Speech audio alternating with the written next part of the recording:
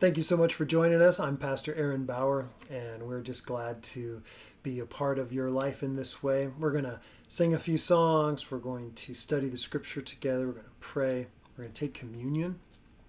And I just pray that you'd be richly blessed.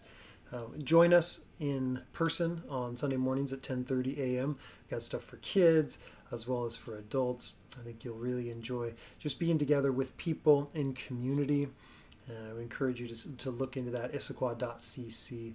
If you go to that website, you'll find ways to give, issaquah.cc/give.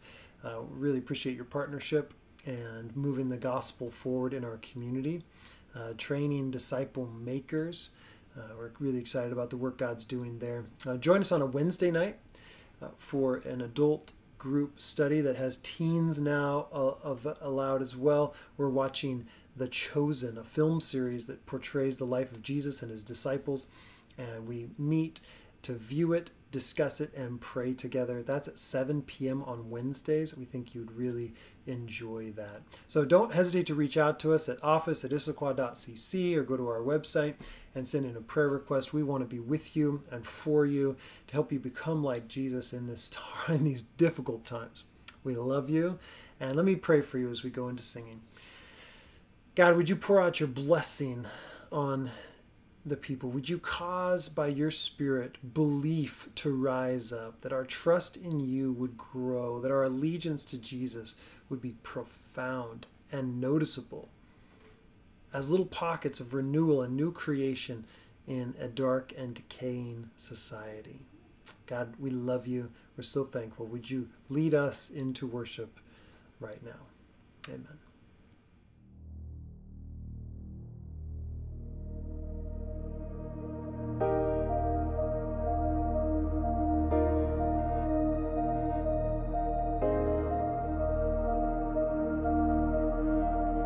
In Christ alone, my hope is found. He is my light, my strength, my song.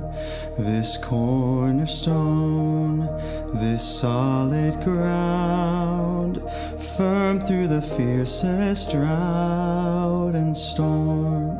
What heights of love, what depths of peace, when fears are stilled, when striving cease, my comforter, my all in all, here in the love of Christ I stand.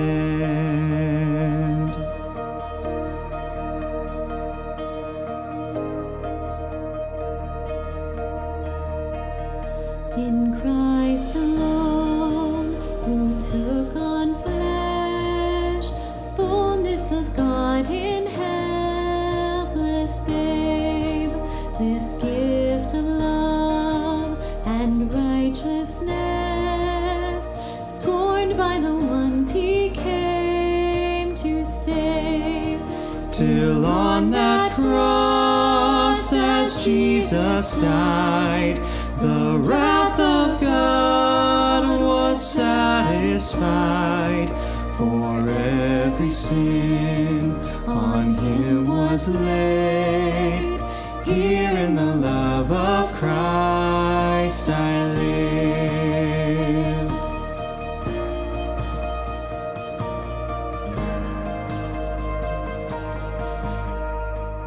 There in the ground his body lay, light of the world by darkness slain. Then bursting forth in glorious day, up from the grave he rose again, and as he stands in victory, sin's curse has lost its grip on me. For I am his and he is mine, bought with the precious blood of Christ. On Christ the solid rock I stand.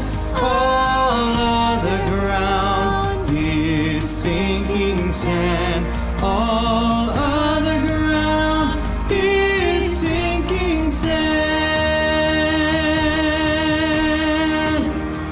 On Christ the solid rock I stand.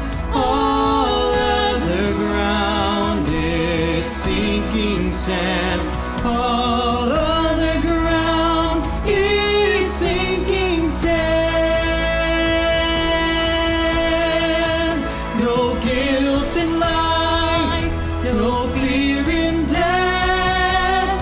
This is the power of Christ in me.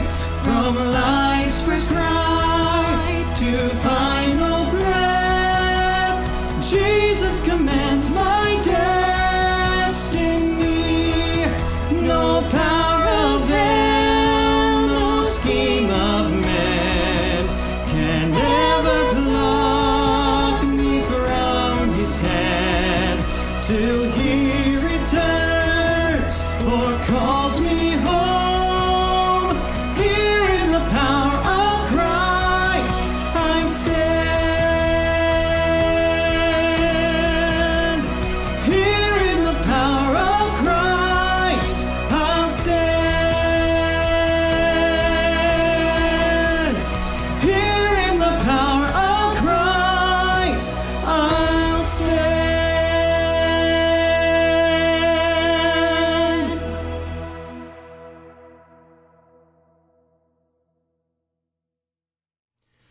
21 years ago, Heather and I traveled to Guatemala to meet our first son for the first time. Jose Enrique had passed through the legal process and his name had officially been changed to Jose Enrique, and then with our last names, Bauer Odman. And just like that, Heather was ready to move to Guatemala City.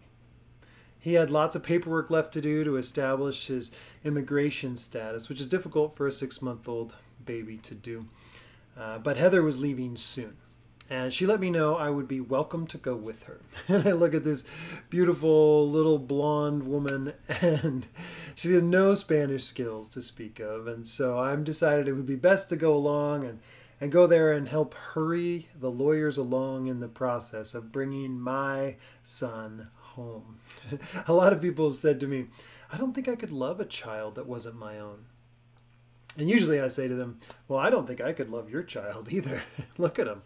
But this was different. When his name changed, he was my child. Right? At the name change, he was my child. It was just a matter of now meeting him and certainly bringing him home. And Jose Enrique, later Kyler Aaron Bauer, had a fierce mama bear and a fierce papa bear ready to do anything to get him home to the States. He was the boy that made us parents. He was the game changer. A whole new world opened up to us, and everything has changed. As we see in the scriptures, with the death of Jesus and his resurrection, everything has changed for the people of Israel. Everything. And everything has begun to change for the rest of the world. The announcement of Jesus the Messiah and Lord and the forgiveness of sins means deliverance. This gospel means deliverance. Israel, you are no longer wandering in exile away from your God. This present age of separation and desperation has come to an end. Yahweh has come near and he's walked with you, taught you the way of the kingdom, died for you as the sacrificial lamb, has been raised from the dead. And when Jesus came out of that grave, new creation began. This is the beginning of the age to come, which was the hope for Israel. First, for Israel, and then also for the rest of the world. A new rescue, a new exodus for Israel, as well as an exodus and exile for the nations. Because when God did for Israel what Israel longed for him to do, then the Gentiles would come into the picture as well, to the Jew first and also to the Greek.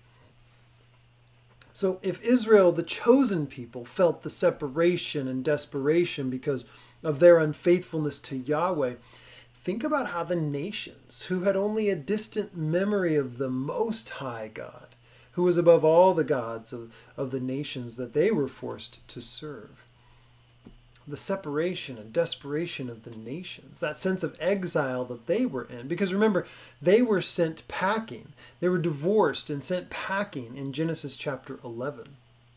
They were under the territorial authority of the divine beings who had become corrupted. So the nations were even more separated and despairing of any hope of being connected to the one true Creator God. There was no forgiveness and no pathway until the cross, until Jesus drank the cup of wrath due to the nations for their idol worship and their wickedness. He actually stood in their place, and he stands in our place. He's the new Adam who didn't give in to the whisper of the tempting serpent. The new Adam, the new progenitor of a new people formed in allegiance to the Son, to the glory of God the Father, by the power of the Holy Spirit. See, out of that tomb on resurrection morning springs new creation. The age to come has begun. An all call to the nations has been announced. All authority, remember this in Matthew chapter 28, all authority in heaven and on earth has been given to me, Jesus says. So if Jesus has all the authority, then no longer do the territorial authorities who ruled the nations, no longer do they have any authority. So all authority in heaven and on earth has been given to Jesus. Therefore, go and make disciples of all ethne, all the families, all the nations. And so the disciples went, and so we go in the power of the Spirit. Here in Acts 13, 44 through 52, Paul and Barnabas have delivered the announcement of freedom from exile by Jesus the Messiah in a beautiful sermon in a Jewish synagogue. It says here, the next Sabbath, almost the whole city gathered to hear the word of the Lord. But when the Jews saw the crowds, they were filled with jealousy. Jews, when it's said like this, usually means those in leadership. They saw the crowds and they were filled with jealousy. Now, there are positive and negative connotations with that word jealousy. You might remember that Paul was zealous for the reputation of Yahweh. Well, that's a really good thing, right? These people had zealous energy for the old ways and jealous energy against Saul and Barnabas for drawing the crowd away. Right? So the next Sabbath, almost the whole city gathered to hear the word of the Lord. But when the Jews saw the crowds, they were filled with jealousy and began to contradict what was spoken by Paul, reviling him. And Paul and Barnabas spoke out boldly, saying, "It was necessary that the word of God be spoken to you first. And since you thrust it aside and judge yourselves unworthy of eternal life, behold, we're turning to the Gentiles. For so the Lord has commanded us, saying, I have made you a light for the Gentiles, that you may bring salvation to the ends of the earth." And when the Gentiles heard this, right, the non-Jews, when the nations, when the Gentiles heard this, they began rejoicing and glorifying the word of the Lord. Oh, the word of the Lord. It's like it's got its own personage here. Glorifying the word of the Lord. And as many as were appointed to eternal life believed. And the word of the Lord was spreading throughout the whole region. Now, before I finish the chapter, I want to deal with a few really big questions. What is eternal life? Can you reject it? How do you get it? And can you lose it? Very interesting and big questions. But let's just take them in order. What is eternal life? Go ahead and turn to a neighbor. You can pause this. What is eternal life? Define that. See, we speak of heaven, which is God's realm. God is spirit, and so we think of heaven as spiritual. Right? You're tracking with me, right? But no bodies allowed. It's just this spiritual space. We've been taught that we'll leave these aching bodies behind. Well, those will be buried in the grave or scattered over a stream, and our souls will soar to a different realm. There's something to that, but it's not the complete picture. What I've just described is what would be called life after life in the spiritual realm. But there's more. But wait, there's more. There's life after life after life. That's the new creation. When God comes down and makes his dwelling with us here on earth, the brand new creation. But wait, if God's realm is non-material and spiritual, because God is spirit, and no bodies are allowed, but Jesus has a body because he's raised from the dead and is at the right hand of God. He broke the rule that we made. Well, so maybe your question, what do I make of the resurrected Jesus who has a transformed, glorified body, but in a purely non-material, spiritual place? Well, I'm glad that you asked. Jesus at his resurrection marks the age to come. Eternal life translate, and maybe confusingly the way our minds picture it, but the phrase, the life of the age. This is in contrast to the Jewish concept of the present age that is passing away, looking forward to the start of God's new age. And what eternal life means is that the new age has begun, God's new age, life of God's new age. It's the inbreaking of heaven on earth in a permanent, listen to me, a permanent, unstoppable movement toward the coming of new creation down from heaven. Even now, we are pockets of renewal, of new creation activity as the church, but we wait for our Savior from God's realm to come and make all things new, the new Jerusalem out of heaven. Read Revelation 21 and chapter 22 for context there. So for the Jews of Paul's day, Tom Wright says, there were two ages or periods of world history, the present age and the age to come. And the life of the age to come is the state to which all devout Jews would aspire. Indeed, we know of debates among Jews of Paul's day and thereafter as to precisely who will inherit this life, the life of the age to come. But the point is, nobody, thinking within the framework of thought which this phrase reflects, imagined that this age would be eternal in our sense, where it's timeless, spaceless, matterless. That's what Tom Wright says, right? So he goes on to say it'll be a whole new period of history. This is in the Jewish thought of the day, when everything will be put right at last. Everything will be different, but it'll be still a world like ours, only much, much more so, more solid, more throbbing with life and energy, because the curse of corruption and death itself will have been banished, making it eternal in that sense, but not in our usual ones. Not in the usual sense of no matter, and it's just a spiritual realm, right? Wright goes on to say, when Paul and the others spoke of eternal life, they didn't mean something, as we say, purely spiritual.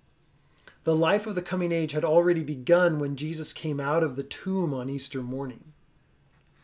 And it'll be complete when God does for the whole world, all of creation, what he did for Jesus on that day. Get it? When Jesus came out of the tomb with a brand new body, it was the first fruits of the new creation.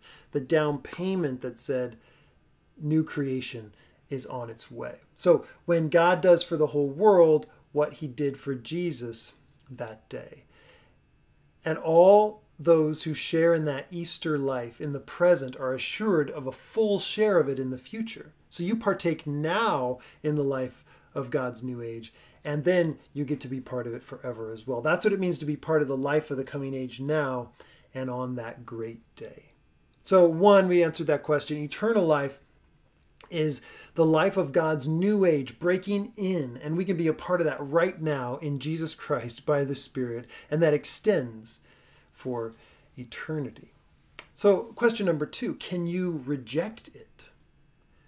What happens to the special, chosen, elect people of Israel, God's inheritance, if they reject the life of God's new age? Well, we just read that they chose to reject it. Paul and Barnabas spoke out boldly, saying it was necessary that the word of God be spoken first to you.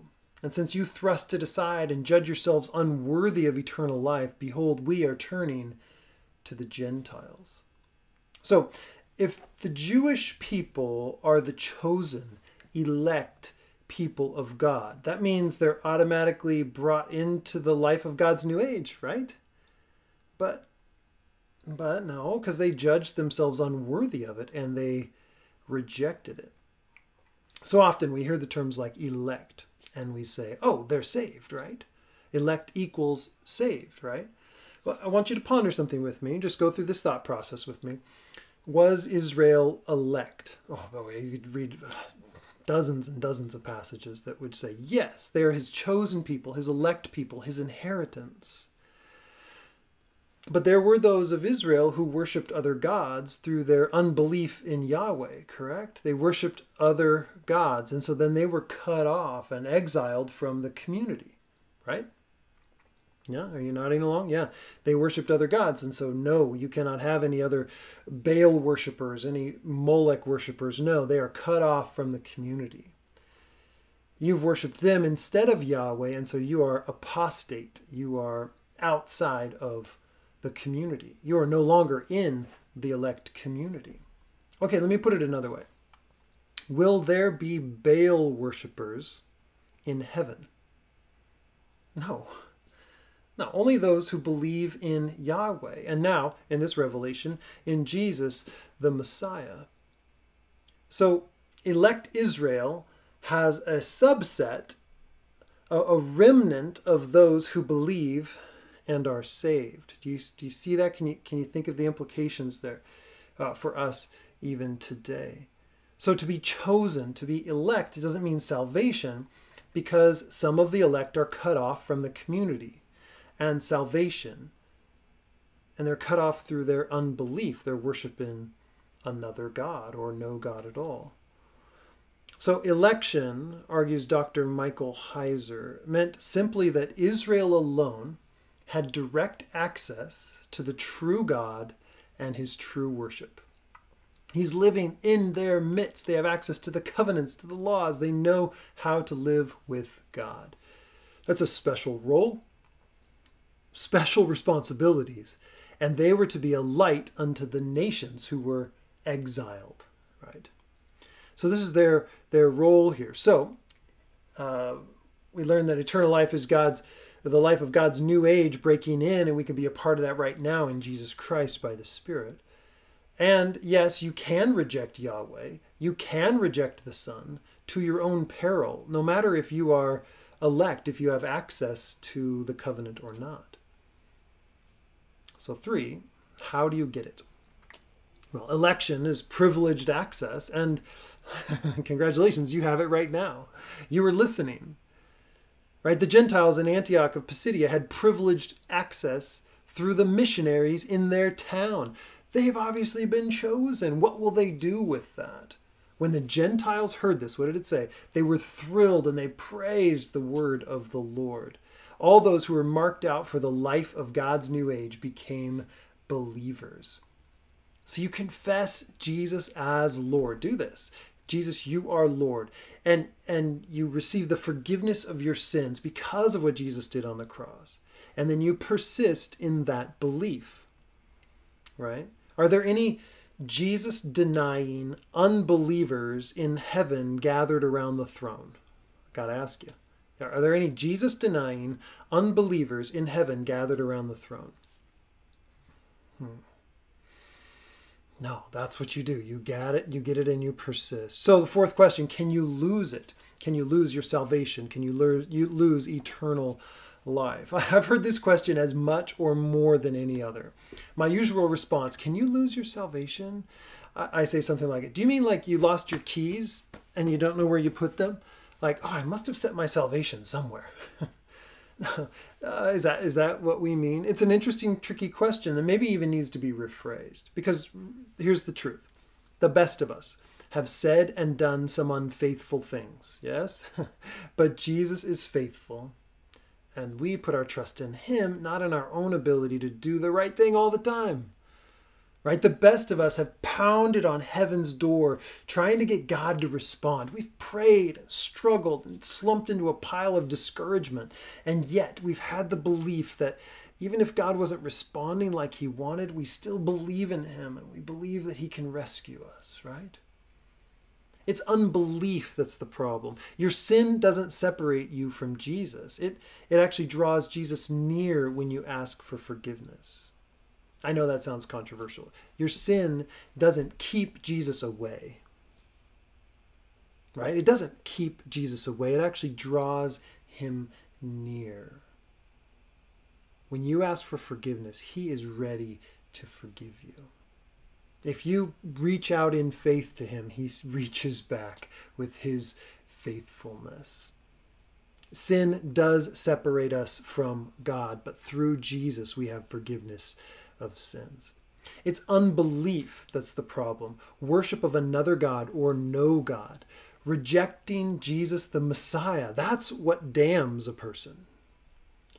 So losing your salvation might be the wrong phrase. Rejecting the one who brings it, right? Rejecting the Savior might be a better question. Now listen to Mike Heiser's response to this question.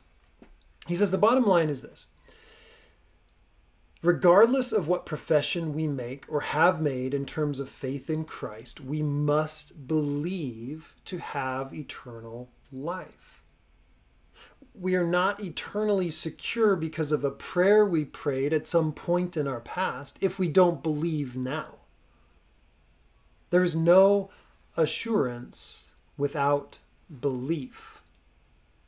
There is no security without belief. No one goes to heaven who does not believe the gospel. We must believe. Well, what about the Old Testament saints? And they didn't have Jesus. Well, those who don't believe whatever revelation God gave to them to elicit the faith response before the work of Christ. But we must believe. Only believers. Unbelief is a decision of the heart that one no longer believes the gospel, that one no longer wishes to follow Christ. We cannot believe and then not believe and then assume we have eternal life. That's a sharp word, but doesn't it make sense? John 3:36 says this, whoever believes in the Son has eternal life. Whoever does not obey the Son shall not see life, but the wrath of God remains on him. So no one is in heaven who does not believe. Okay, can we say that? In light of all this, Heiser goes on, someone will surely ask, do you believe someone can lose their salvation? Or are the believers eternally secure? Heiser says, I don't really like the way that question is framed, since for me it doesn't capture what the scripture teaches. By way of response, I'd rather ask the asker, which of these propositions would you deny? Okay, so maybe you're pushing against this and you're like, no, I heard and I learned and I believed and once saved and you're always saved and this is the deal. And we just need to think in different terms here for a second. So which, and it's fine if you want to email me, talk back about this, that's great. If you want to push back on this, which of these would you deny? These are Heiser's statements. Everyone who believes the gospel will be saved by grace and not by any merit of their own. Yeah. Everyone who believes the gospel will be eternally secure. Everyone who does not believe the gospel, like rejects it, will not be saved regardless of works. Everyone who does not believe the gospel will not be eternally secure. Right? So we framed the question so differently to try to fit our categories, this life of the new age. But you have to believe to be a part of it, right? And if you cease to believe, you reject and you push off, then how would you say, oh yeah, I'm a part of it? Now, I don't mean sin, right? Sin happens, but it's unbelief that is the big deal, right? There were a lot of people who sinned in the Old Testament, a lot of people who sinned in the New Testament, but God says, no, it's about belief and unbelief. If you believe, you have eternal life. The chapter closes like this: but the Jews incited the devout women of high standing and the leading men of the city, stirred up persecution against Paul and Barnabas, and drove them out of the district. But they shook off the dust from their feet against them and went to Iconium. And the disciples were filled with joy and the Holy Spirit. So we'll pick up the story in Iconium. But this is the deal. The announcement of Jesus the Messiah as Lord of all is disruptive, right? It leaves some angry, some aggressive, some filled with joy and the Spirit, despite the opposition of the angry and aggressive people. So let me leave you with one practical training piece to help you confess Jesus as Lord and be filled with the Spirit and joy. Okay, would you let me do that? Okay, so here's the deal. We've seen in the book of Acts how the Holy Spirit takes up residence in the believers who confess Jesus the Messiah as Lord of all, right? The Spirit comes and fills them. He indwells all the believers at all times. That's what it means to believe. You have the Spirit now indwelling with you. You're part of the new temple space for God to indwell. We've been forgiven of sin, freed from the rule of the other gods, baptized, come through the waters of the new Exodus for God to dwell in our midst. So it's curious then, though we have the Spirit indwelling in us, that Paul will command the believers in Ephesus to be filled with the Spirit. Oh wait, didn't that already happen? They were indwelled, right? Yes, they were indwelled, but could any one of us say that we are completely controlled by the Holy Spirit? They weren't completely controlled by the Holy Spirit. The terrain had a lot more conquering in their own lives, right? Indwelling and filling are then separate things. There's a lot more territory that God wants to take over in your life and in our life together. Yeah, we pray that, right? May your kingdom come, may your will be done in our lives as it is in God's realm, on earth as it is in heaven. And I think this training piece will be a game changer for you. I know it has been for thousands of people. We are indwelt, but we're yet commanded to be filled with the Holy Spirit. Each day, I encourage you to practice a prayer like this. Jesus, you are Lord of all. You have saved me, you've rescued me, you love me, and you want to fill me with your Spirit. Would you look into my heart for areas where I've rejected you or allowed my selfish, independent nature to corrupt myself and others? I not only confess you as Lord, but I confess my sins as wrong and disgraceful. You've commanded me to be filled with the Spirit, and so I confess my sins, and I thank you for your forgiveness and cleansing, and ask you to again fill me with your Spirit. Control my life. You are the source of life and love and joy, and I receive that along with the Spirit. Lead me on, I will follow. If you pray a prayer like that, where you confess Jesus as Lord, confess your sin, receive forgiveness and the Holy Spirit, your life will take on new trajectory. Jesus, lead on. We'll begin to live in the life of God's new age, anticipating the Savior who will come back to do for the world what God did for Jesus' body on that resurrection day. As we take communion, the first step is confessing Jesus as Lord, right? We hold his body in our hands. He says, this is my body broken for you. Do this in remembrance of me.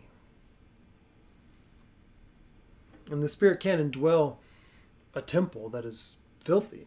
And so his blood has to cleanse us, stand in our place as a sacrifice for us. He said, this is the blood of the new covenant. The new age is beginning. He said, do this in remembrance of me.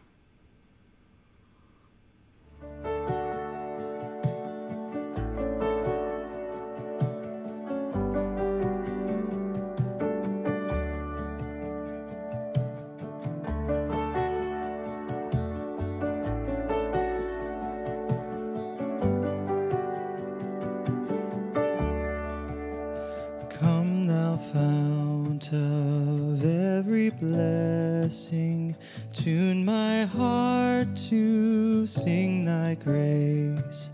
Streams of mercy never ceasing, call for songs of loudest praise. Teach me some melodious sonnet, sung by flaming tongues above. Praise the mount I'm fixed upon it, mount of thy redeeming love.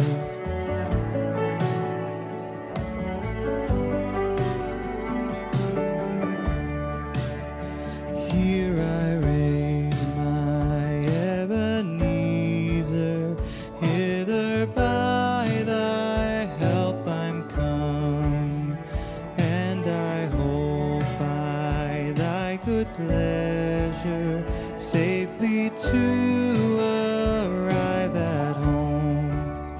Jesus sought me when a stranger, wandering from the fold of God. He to rescue me from danger interposed his precious blood.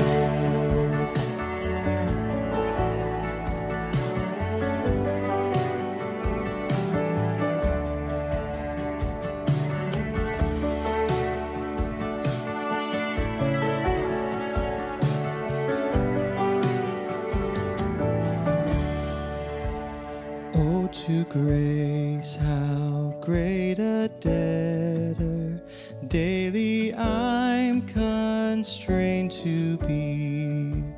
Let thy goodness like a fetter bind my wandering heart to thee. Prone to wander, Lord, I feel it, prone to leave the God I love. Here's my heart, Lord, take and seal it for thy courts above. Above all else, I adore your name. Above all else, tune my heart to sing your praise. Above all else, I adore your name. Above all else, tune my heart to sing your praise. Above all else, I adore your name. Above all else, tune my heart to sing your praise, to the name above every name.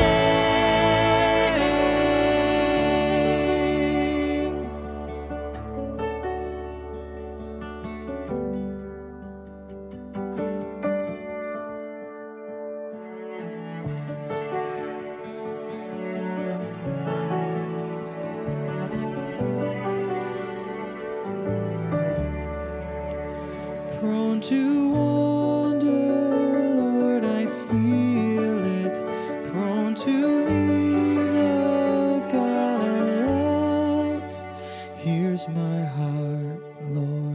Take and seal it for thy courts above.